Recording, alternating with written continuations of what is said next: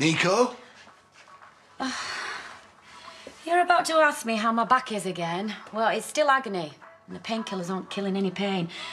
What was I thinking, helping you lug the suitcases here? It's not about your back. Well, sorry, Jimmy. If the kids are struggling with the homework, you're going to have to go upstairs again. I've still got loads of council stuff coming out my ears. What's that? What's happened?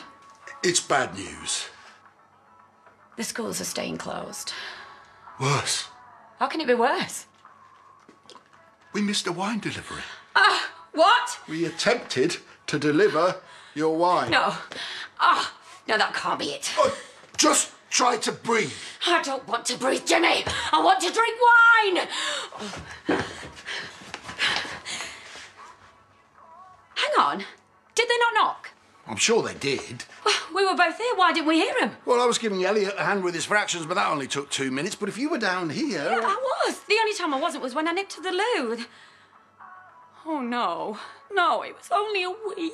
Maybe cutting down, it could be a good thing. When you speak, are you actually aware of the stupid words that come out of your mouth? I was just saying. Well, don't say anything. I'm absolutely snowed under with work. I'm living in someone else's house so Dad can shield at ours. I've got 3 children here all the time. I suppose I could drive down to the shops, but is it a basic necessity? I'll get my mask.